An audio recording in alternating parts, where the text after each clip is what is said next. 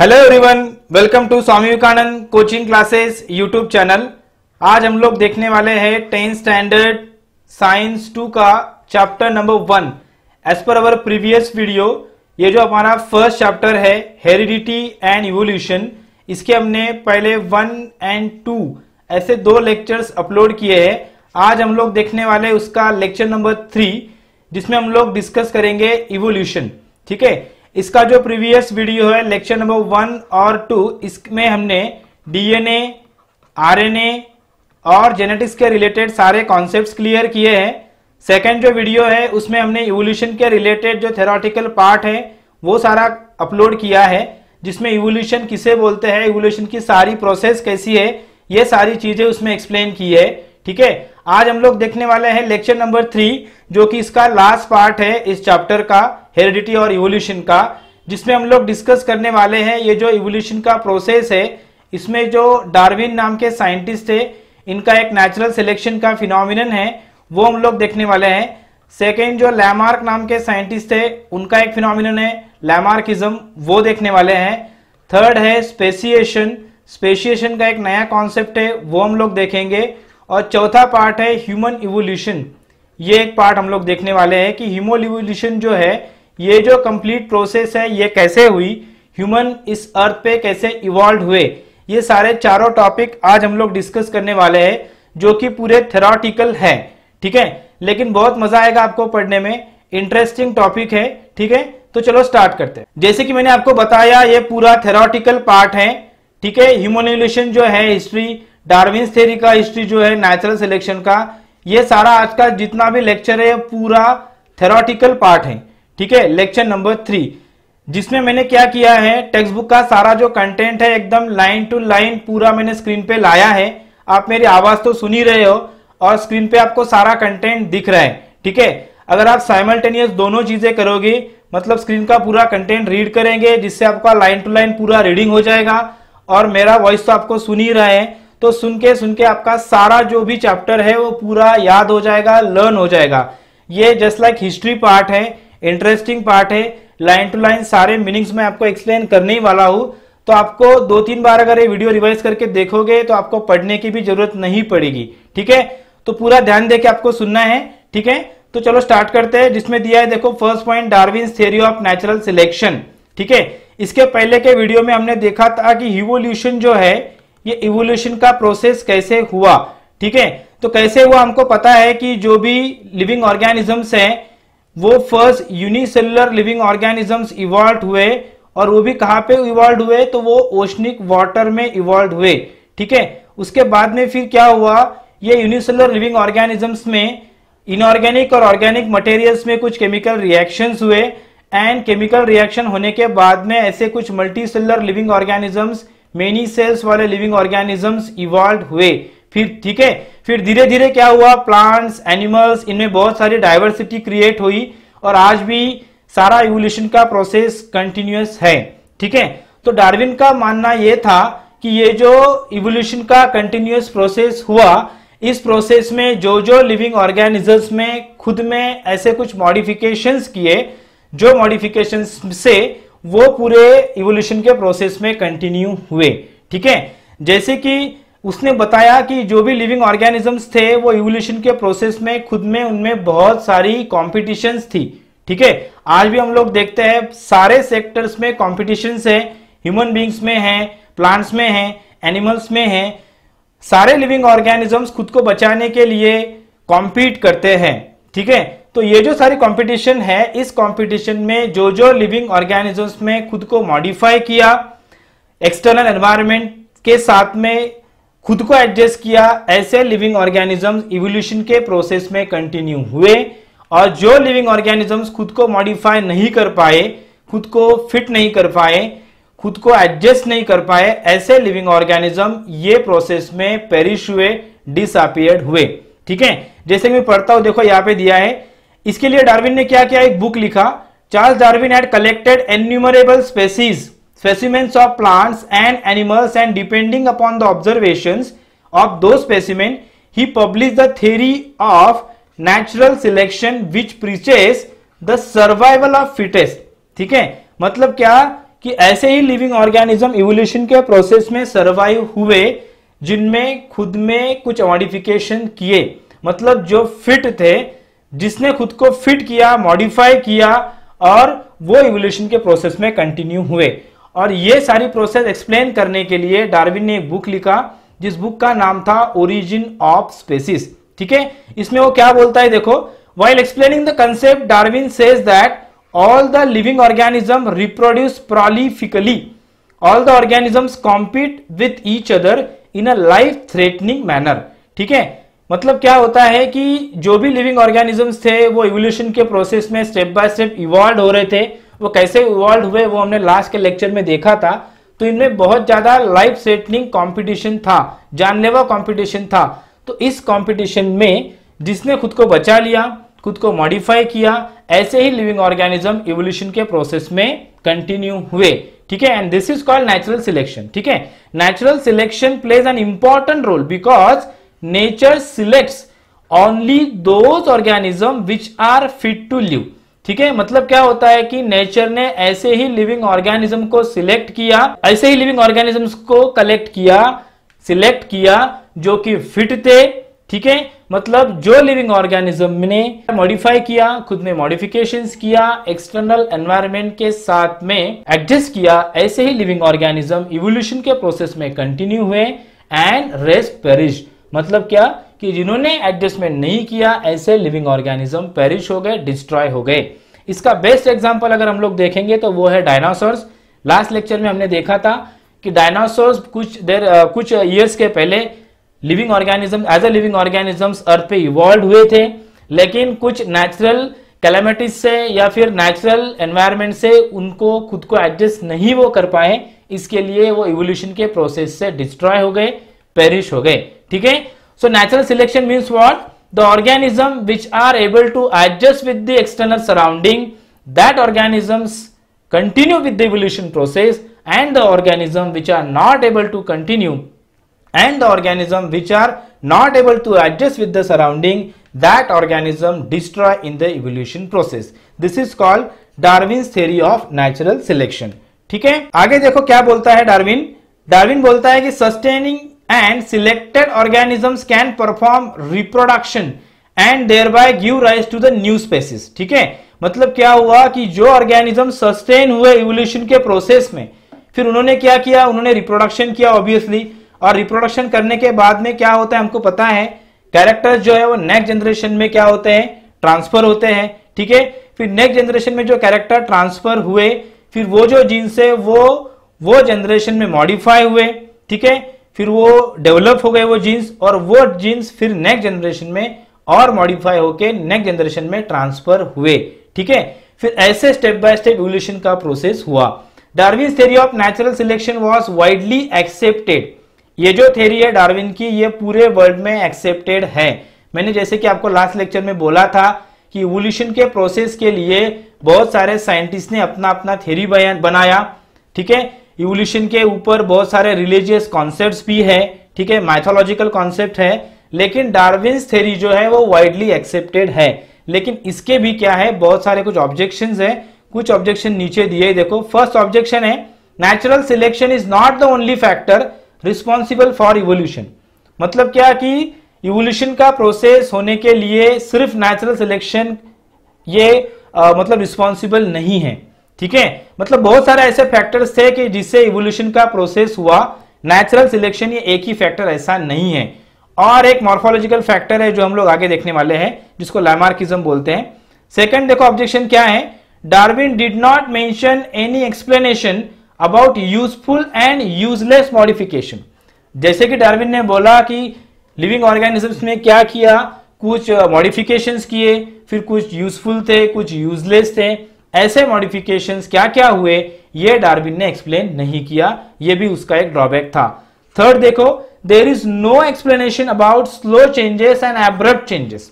ठीक है, मतलब इवोल्यूशन के प्रोसेस में क्या क्या चेंजेस हुए, कौन कौन से स्लो चेंजेस थे, कौन कौन से फास्ट थे, कौन कौन से एब्रप्ट चेंजेस थे, ये चेंजेस डार्विन ने एक्सप्लेन नहीं किए। ठीक है, but irrespective of all this objection, Darwin's work on evolution has been a milestone.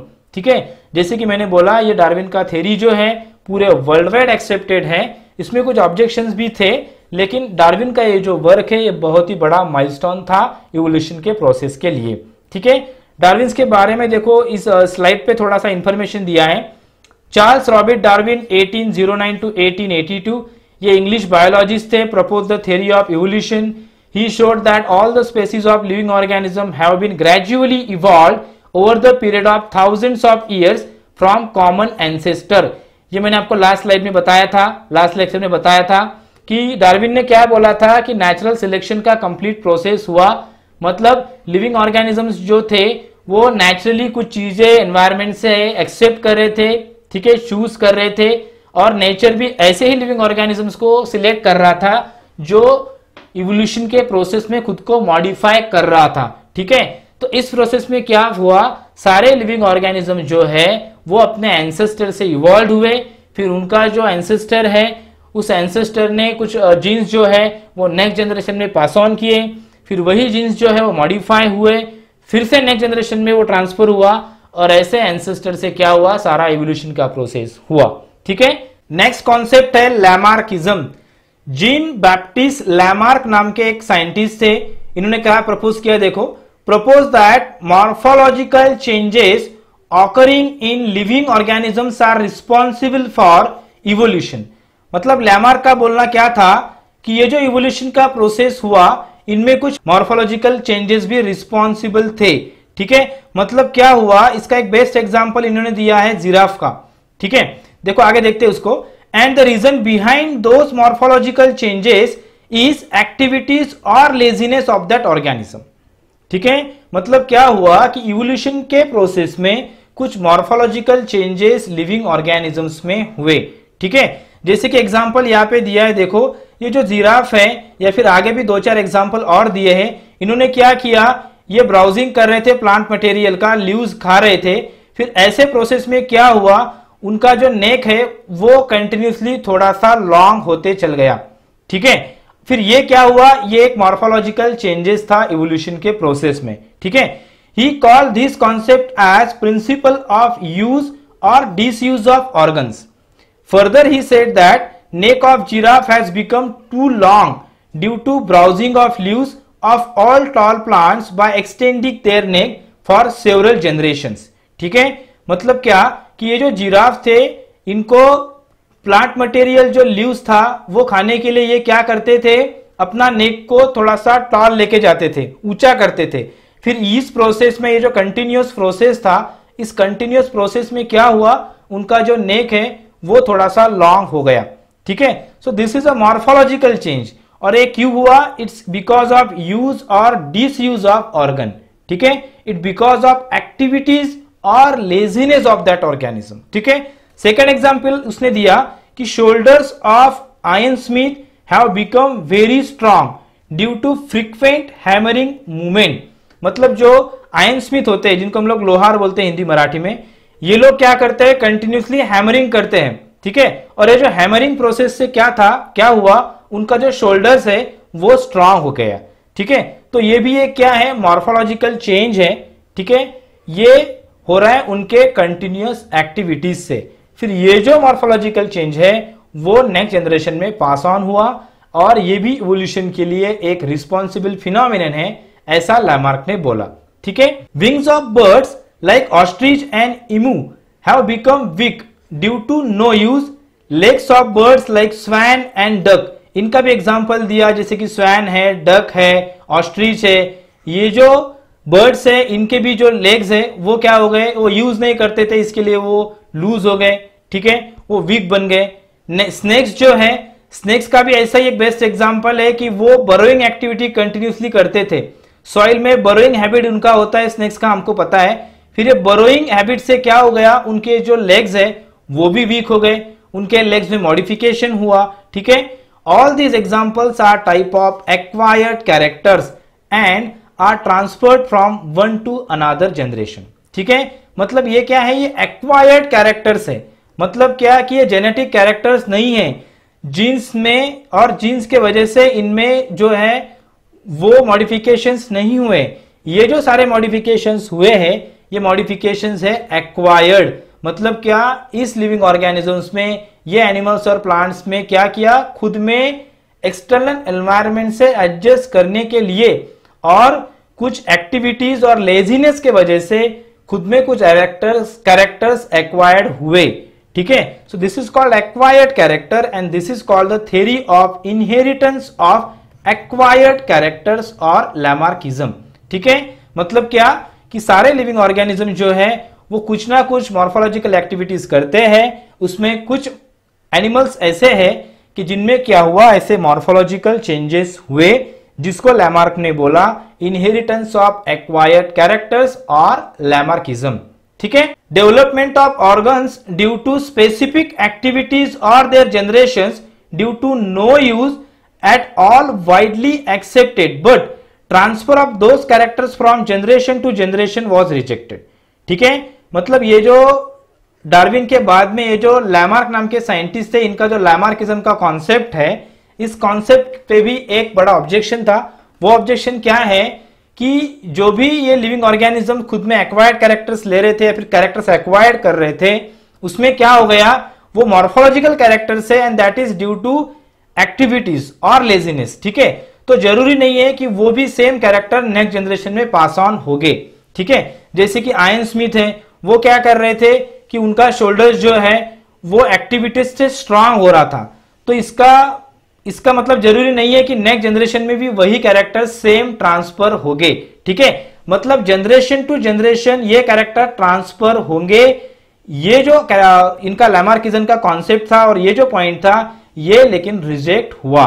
ठीक है, ये सारे साइंटिस्ट ने इसको एग्री नहीं हुए because it had been verified many times that modification brought in use are not transferred to next generation. है ना, मतलब क्या कि जो मॉडिफिकेशंस है, जो एक्वायर्ड कैरेक्टर्स है, वो नेक्स्ट जनरेशन में ट्रांसफर्ड होगा, ऐसा फिक्स नहीं है। ठीक है, so therefore लैमार्क्स theory was disproved, ये भी डिस्प्रूव्ड हुआ। The living organism can transfer the character which it has acquired to the next generation. This is called ancestry of acquired characters. ठीक है, मतलब क्या कि लिविंग ऑर्गेनिज्म जो है वो खुद में कुछ कैरेक्टर्स एक्वायर कर सकते हैं, दैट इज कॉल्ड लैमार्किज्म। उसके कुछ एग्जाम्पल भी है जो लैमार्क ने दिए, लेकिन सेम कैरेक्टर्स ट्रांसफर हो गए ही ऐसा फिक्स नहीं है। ठीक है, so this is all about the Lamarck. Lamarck के रिलेटेड यहाँ पे भी कुछ इंफॉर्मेशन दिए हैं जस्ट लाइक डार्विन।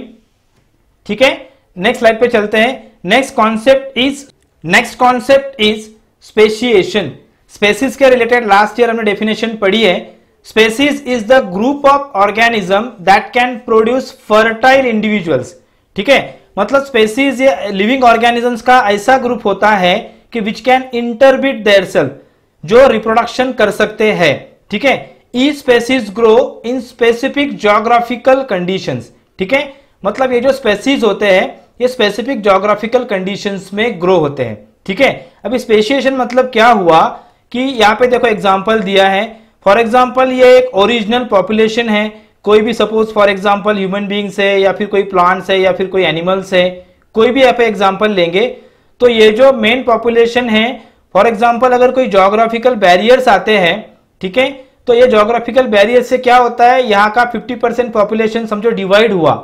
ठीक है, और वो कहीं और जाके रहने लगा, वो कहीं और जाके शिफ्ट हुआ, तो यहाँ का जो पॉपुलेशन है उसका जोग्राफिकल कंडीशन टोटली डिफरेंट है और यहाँ का जो पॉपुलेशन है यहाँ का पूरा जोग्राफिकल कंडीशन डिफरेंट है।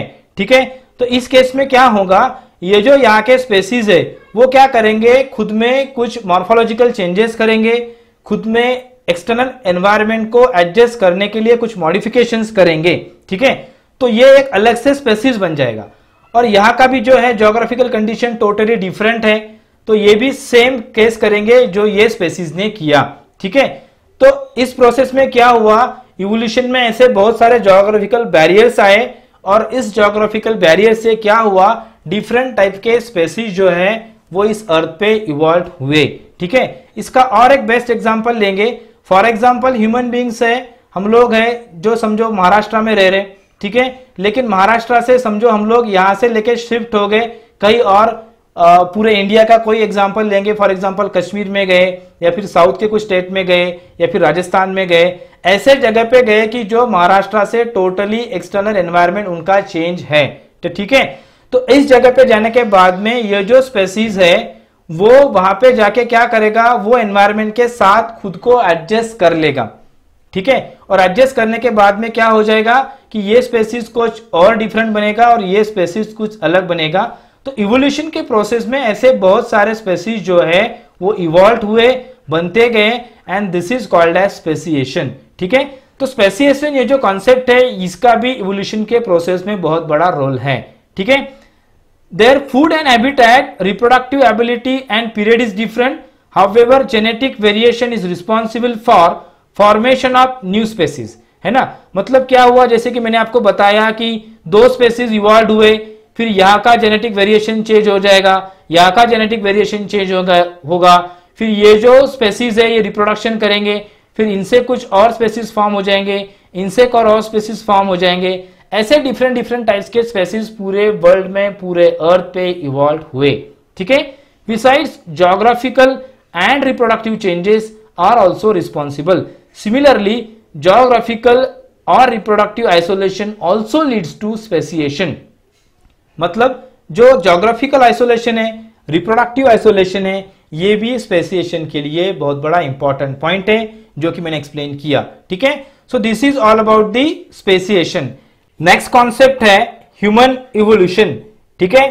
बहुत ही इंटरेस्टिंग टॉपिक है और थोड़ा सा हिस्टोलॉजिकल है, हिस्ट्री टोटल इसमें दिया है, ठीक है। स्टेप बाय स्टेप हम लोग सारे पॉइंट्स देखेंगे, पूरा लाइन टू लाइन में आपको बताऊंगा यहाँ पे, ठीक है। The biodiversity that is known today has been said to be formed from very simple unicellular organism due to evolution, ठीक है। इसके पहले के लेक्चर्स में हमने देखा था कि जो भी बायोडाइवर्सिटी आज हम लोग देखते हैं, डिफरेंट टाइप्स के लिविंग ऑर्गेनिजम्स है, जिसमें प्लांट्स है, एनिमल्स है, ह्यूमन बींग्स के भी बहुत सारे हमको स्पेसीज दिखते हैं, डिफरेंट डिफरेंट एनिमल्स है, माइक्रो ऑर्गेनिजम्स है, वायरसेस है, बैक्टीरिया है, अल्गी है, फंजाई है, ठीक है। तो बहुत सारी बायोडाइवर्सिटी अभी वर्ल्ड में, अर्थ पे इवॉल्व है, और एक ऐसे इवॉल्व हुई तो एक सिंपल यूनिसेलुलर ऑर्गेनिज्म से, ठीक है। तो इस सारे लिविंग ऑर्गेनिजम्स में ह्यूमन इवोल्यूशन जो है वो कैसे हुआ, वो बहुत ही इंटरेस्टिंग टॉपिक है। कैसे हुआ हम लोग सारा स्टेप बाय स्टेप देखेंगे, ठीक है। देखो, last dinosaur disappeared approximately 7 crore years ago. 7 crore years इसके पहले डायनासोर्स लाइक एनिमल्स थे और डायनासोर्स थे जो डिसअपीयर्ड हुए, वो हमने देखा था कैसे डिसअपीयर्ड हुए। At that time monkey like animals are said to be evolve. फिर उस टाइम पे क्या हुए, मंकी जैसे ऐसे कुछ एनिमल्स दिखते थे, पिक्चर्स में दिख रहे हैं, ऐसे कुछ एंसेस्टर्स इवॉल्व हुए, मंकी लाइक एनिमल्स इवॉल्व हुए, and from some ancestors who were more और less similar to the modern ल्यूमर्स, ठीक है। फिर उससे क्या हुआ, थोड़े से मॉडर्न ल्यूमर्स जैसे एनिमल्स फिर इवॉल्व होते चले गए, ठीक है। फिर से बताता हूं, लास्ट डायनासोर जो है वो 7 करोड़ ईयर्स एगो डिसअपीयर्ड हुए। एट दैट टाइम क्या हुआ, मंकी लाइक कुछ एनिमल्स इवॉल्व हुए जो मॉडर्न ल्यूमर्स के जैसे दिखते थे, ठीक है। फिर tell of this monkey like animals of Africa is said to be disappeared. फिर ये जो मंकी लाइक एनिमल्स थे, इनकी जो टेल है, जो अफ्रीका में थे ये सारे मंकी लाइक एनिमल्स, इनकी जो टेल है वो डिसअपीयर्ड हुई about 4 crore years ago. 4 crore years ago क्या हुआ, फिर इनकी जो टेल है वो डिसअपीयर्ड हुई। They develop due to enlargement in brain, their hands were also improved and दस ape like animals where evolve, ठीक है। फिर नेक्स्ट स्टेप में क्या हुआ, जो टेल थी वो डिसअपीयर्ड हुई, उनका जो ब्रेन है वो एनलार्ज हुआ, ठीक है, ब्रेन एनलार्जमेंट हुआ। उनको जो हैंड्स है वो हैंड जो है वो फ्री हो गए और एप लाइक एनिमल्स जो है वो इवॉल्व हुए, ठीक है। Meanwhile these ape-like animals reached the South Africa and Northeast Asia and finally evolved into gibbon and orangutan, ठीक है। मतलब क्या हुआ, जो ये एप-लाइक एनिमल्स थे फिर वो south and north east Asia में गए, ट्रांसफर्ड हुए या फिर शिफ्ट हो गए, ठीक है। फिर उनमें गिबन और ओरंगुटन लाइक एनिमल्स जो है वो इवॉल्व हुए। Remaining app-like animals stayed in Africa and from them gorilla and chimpanzee evolve about 2.5 crore years ago, ठीक है। फिर इससे गोरिल्ला और चिंपांजी जैसे डायग्राम में दिख रहे ऐसे कुछ ऑर्गेनिजम्स इवॉल्व हुए 2.5 crore years ago. Evolution of some of 2 crore year old species of apes seems to be occurred in different way. They had to use their hands more for eating food and other work. ठीक है, मतलब क्या हुआ, ये जो chimpanzees है, gorillas है, फिर ऐसे जो ऑर्गेनिजम्स है, इनके जो हैंड्स है वो थोड़े से फ्री हो गए, फिर वो ईटिंग फूड और कुछ अदर वर्क्स के लिए वो अपना हाथ का यूज करते थे. ठीक है, डायग्राम में जो दिया है ऐसे कुछ ह्यूमन इवोल्यूशन का प्रोसेस एक रफली बताते हैं. जैसे कि देखो यहाँ पे दिया बुक का डायग्राम है. 7 करोड़ ईयर्स एगो जो है वो एंशिएंट ल्यूमर्स लाइक एनिमल्स जो है इवॉल्व हुए. फिर ये जो है इरिप्टोपैथिकस ऑर्गेनिज्म जो है वो इवॉल्व हुए. फिर ड्रायोफिथिकस इवॉल्व हुए.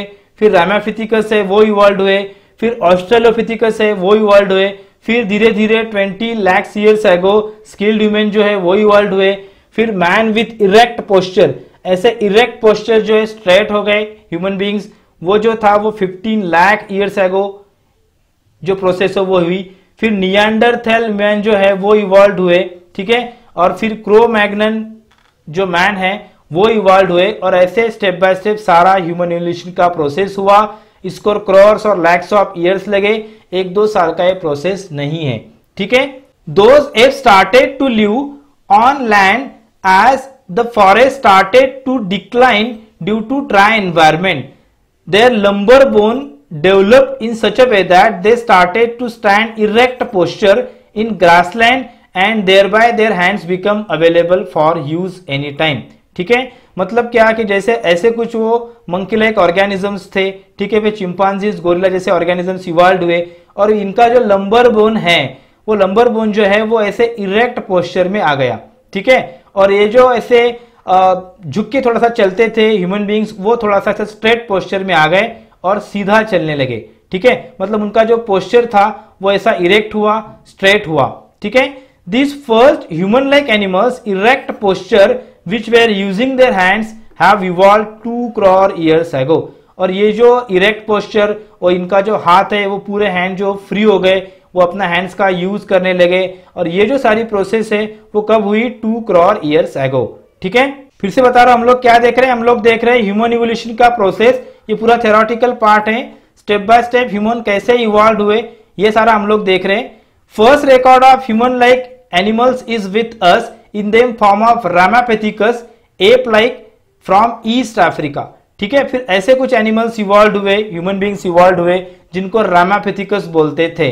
ठीक है, afterward this app grown up in size and became more intelligent. ये जो रामापिथिकस थे इनका ब्रेन थोड़ा सा इंक्रीज हुआ और वो काम करने लगे, वो सोचने लगे, वो इंटेलिजेंट बनने लगे. ठीक है, thus ape of South Africa evolved about 40 lakh years ago. ठीक है, फिर ऐसे जो रामापिथिकस है एप लाइक ऑर्गेनिजम्स है वो 40 लाख ईयर्स एगो इवॉल्व हुए, जिनके हैंड्स भी फ्री थे, उनका ब्रेन भी थोड़ा चलने लगा था, वो इंटेलिजेंट भी थे. ठीक है, the morphology of this human like animal started to appear like to be the member of genus होमो. ठीक है, फिर उनका आज का जैसे हमारा होमोसेपियन का मॉर्फोलॉजी है, ऐसा मॉर्फोलॉजी मतलब एक्सटर्नल फीचर्स जो हमारे आज के हैं, ऐसे फीचर्स फिर धीरे धीरे दिखने लगे. वो थे 20 lakh years ago and the skilled human evolve, the skilled human develop. ठीक है, फिर ये जो स्किन ह्यूमन हुए ऐसे ह्यूमन सारे डेवलप हुए अबाउट 15 लाख ईयर्स एगो. ठीक है, human walking with erect posture was evolve. It may have existed in China and Indonesia of Asian continent. ठीक है, मतलब क्या हुआ, फाइनली 20 लाख ईयर्स एगो ऐसे इरेक्ट पोस्चर वाले इंटेलिजेंट, ठीक है, डेवलप्ड स्किल्ड ह्यूमन बीइंग सारे डेवलप हुए. ठीक है, और कहा डेवलप हुए, चाइना, इंडोनेशिया और साउथ एशियन के कुछ कंटिनेंट में. ठीक है, नेक्स्ट स्टेप देखते हैं. Evolution of upright man continued in the direction of developing it's brain for the period of 1 lakh years and meanwhile it discovered the fire. ठीक है, हमको पता है, हिस्ट्री में भी हमने पढ़ा है सारी चीजें ये, जिसमें 1 लाख ईयर्स एगो क्या हुआ, फिर ब्रेन थोड़ा सा डेवलप होने लगा, फिर उनको फायर्स समझा. ठीक है, मतलब हम लोग फायर का यूज कर सकते हैं. ठीक है, जो फूड हम लोग खा रहे हैं वो हम लोग पका के खा सकते हैं, फायर का यूज कर सकते हैं, उसको कुक कर सकते हैं, ये ह्यूमंस को समझा. Brain of 50,000 year old man had been sufficiently evolved to the extent that it could be considered as member of the class wise man। ठीक है, जिसको हम लोग होमोसेपियन बोलते हैं। मतलब फिर 1 लाख ईयर्स एगो जो है ऐसा वाइज मैन जो है वो क्रिएट हुआ, जिसको हम होमोसेपियंस बोलते हैं। ठीक है, Neanderthal man can be consider as the first example of wise man. ऐसे कुछ निएंडरथल मैन दिखते थे, पिक्चर में दिख रहा है, वो 50,000 ईयर्स एगो ये जो निएंडरथल मैन थे ये इवॉल्व हुए, and afterward this evolution had been faster than the earlier. ठीक है, फिर ये जो क्रोमैग्नन और निएंडरथल मैन थे ये 50,000 ईयर्स एगो इवॉल्व हुए, फिर इसकी आगे की जो प्रोसेस है वो बहुत फास्ट हुई। ठीक है, जैसे कि यहाँ पे देखो शॉर्टकट में बताया है मैंने, पूरा एक चार्ट बनाया है। 7 करोड़ ईयर्स एगो देखो लास्ट डायनासोर जो है वो डिसअपियर्ड हुए। 4 करोड़ ईयर्स एगो उनकी जो टेल थी वो डिसअपियर्ड हो गई। 25 crore years ago gorilla, chimpanzees ऐसे कुछ ऑर्गेनिजम्स अपीयर्स हुए। 2 crore years ago first human like animal जो है वो दिखने लगे, अपीयर्स हुए। और लैक्स ऑफ ईयर्स एगो जो है वो more intelligent ape like animals appears हुए। और आज भी ह्यूमन इवोल्यूशन का ये जो प्रोसेस है वो कंटिन्यू है। ठीक है, about 10,000 years ago wise man started to practice agriculture. ठीक है, हमने पढ़ा है हिस्ट्री में। फिर 10,000 ईयर्स एगो क्या हुआ, वाइज मैन को समझा, ये जो होशियार एनिमल्स थे, ह्यूमन बींग्स थे, इनको समझा कि हम लोग एग्रीकल्चर भी कर सकते हैं। ठीक है, मतलब डिफरेंट डिफरेंट प्लांट्स को हम लोग कल्चर करके, उनका एग्रीकल्चर करके हम लोग फूड के लिए उनका यूज कर सकते हैं। ये वाइज मैन को समझा कब, 10,000 years ago. It started to rear cattle hertz, फिर उन्होंने कैटल हर्ड्स भी रेयर करना स्टार्ट किया, एस्टैब्लिश किया, फिर सिटीज भी एस्टैब्लिश हो गए। ठीक है, कल्चरल डेवलपमेंट भी धीरे धीरे हो गया।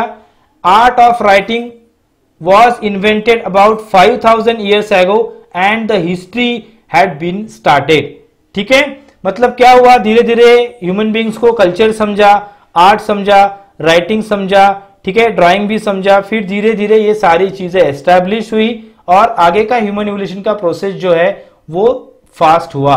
ठीक है, modern sciences emerge about 400 years ago and industrial society was establish about 200 years ago. ठीक है, मतलब पूरा मॉडर्न साइंस फिर स्टार्ट हुआ। ठीक है, फिर हम लोग टेक्नोलॉजी का यूज कर रहे हैं, फिर अभी हम लोग देखते हैं कि बहुत सारा इंडस्ट्रियल डेवलपमेंट हमारा हुआ और आज भी ये सारा डेवलपमेंट शुरू है, चालू है। इवोल्यूशन का प्रोसेस आज भी कंटिन्यू है। ठीक है, सो in this way human evolution का सारा प्रोसेस हुआ। स्टेप बाय स्टेप सारी चीजें मैंने आपको बताई। ये सारे स्टेप जो है वो आपको याद रखने हैं, वीडियो को रिवाइंड करके बार बार देखना है और स्क्रीन पे दिया हुआ सारा कंटेंट आपको रीड करना है। ठीक है, टेक्स्ट बुक का लाइन टू लाइन पूरा वर्ड टू वर्ड यहाँ पे मैंने एक्सप्लेन किया, इसको बस आपको 1-2 बार रिवाइंड करके देखना है, सारी चीजें आपको अच्छे से याद हो जाएगी। ठीक है, so thank you for watching this video. इस वीडियो में हमने देखा हेरिडिटी एंड इवोल्यूशन का, ये था लेक्चर नंबर 3 जो कि इस चैप्टर का लास्ट लेक्चर था। इसमें हमने सारी थ्योरेटिकल चीजें देखी, जिसमें ह्यूमन इवोल्यूशन था, लैमार्क का थ्योरी था, डार्विन का थ्योरी था और स्पेसिएशन का कॉन्सेप्ट था। सारी चीजें मैंने आपको एक्सप्लेन की, लाइन टू लाइन सारी चीजें एक्सप्लेन की है। वीडियो को 1 से 2 बार देखना है, सारी चीजें आपको अच्छे से याद हो जाएगी। ठीक है, so thank you for watching this video. अगर कुछ डाउट्स है तो यहाँ पे आप लोग कांटेक्ट कर सकते हैं। नेक्स्ट वीडियो में मिलते हैं नए चैप्टर के साथ में। ठीक है, तो तब तक के लिए बाय।